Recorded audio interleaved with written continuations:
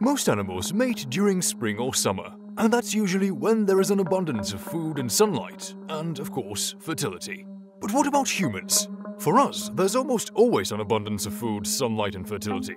Does that mean we have just one everlasting mating season? According to Dominique Clark, author and professional matchmaker, humans really don't have mating seasons because we mate throughout the year, and not during specific periods.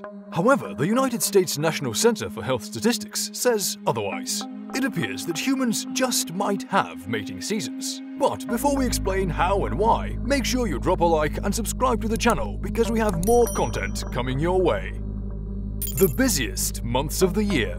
According to statistics, it turns out that September is the busiest month of the year in the United States. If you're doing the math, this means that November and December are very busy months for humans. So, could the end of the year really be a mating season for humans? Well, we might not bash our antlers or pump out citrus scents to mark the mating season, but we do have an urge to mate. However, this doesn't mean that we are driven to reproduce like animals are. We are entirely different creatures when it comes to that.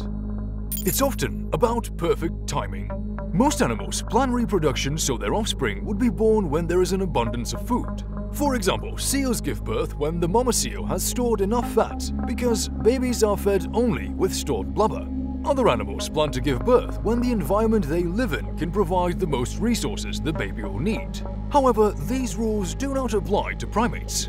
A large majority of primates can't use blubber as a feeding strategy because they are not able to put on fat or store it. Other species, such as lemurs, don't spend that much time and energy trying to conceive. Instead, their birth season might depend on the availability of a certain resource. For some animals, planning the birth season doesn't work out always, mostly because of droughts, floods, or other environmental factors. Weather can often deprive the species of the necessary resources that would normally be used during the birth season. Raising babies takes a lot of energy. Big primates, such as great apes and humans, produce big offspring that require a lot of energy, and for a prolonged period. It also takes a lot of resources to raise a big primate baby. According to research, there is a big rise in births when there is no shortage of food. So yes, this might mean that mating can become seasonal, but it has more to do with mothers trying to raise their infants during times of abundance than the fact that they have an innate drive to reproduce. Humans, or at least most of them, live in a world where they can choose when to mate. The reason why is that we have a lot of flexibility and resources that allow us to do that. We don't depend on the external environment.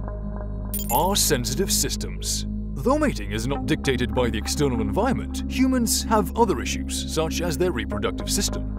The human reproductive system can be extremely sensitive to change. For example, being underweight or obese can have a serious effect on fertility. When compared to other primates, humans struggle a lot to get pregnant. The average number of menstrual cycles for conception in humans is 6, whereas most species require 2 to 3. On the other hand, other primates don't have nearly as many resources as humans do, which makes reproduction much slower for them. Also, great ape mothers tend to breastfeed their infants until they are able to feed themselves, while humans cut that process short because we have the ability to rely on other foods. We also have the ability to rely on other people who help us nourish our offspring until they are able to get food on their own.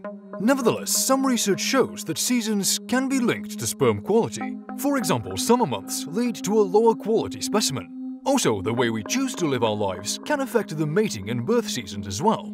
Researchers also found that between 1931 and 2010, lower birth rates were directly linked to the days when the temperature was above 80 degrees Fahrenheit.